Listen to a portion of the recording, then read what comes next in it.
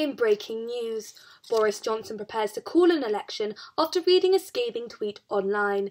The vicious tweet, which read, "Worst BJ I've ever had," left this seemingly unshakable PM shook. In his closing speech, Boris Johnson said that this particular comment really hit him where it hurts. The PM, who's been balls deep in controversy throughout his career, has called this particular insult a low blow.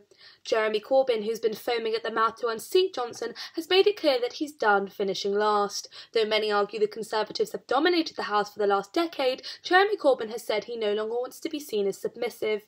Many have argued Corbyn is all talk and no bite, because when offered an election by the Conservatives, the only thing he seemed to do was pull out. I've been Sabrina Miller, and I hope you have a good night.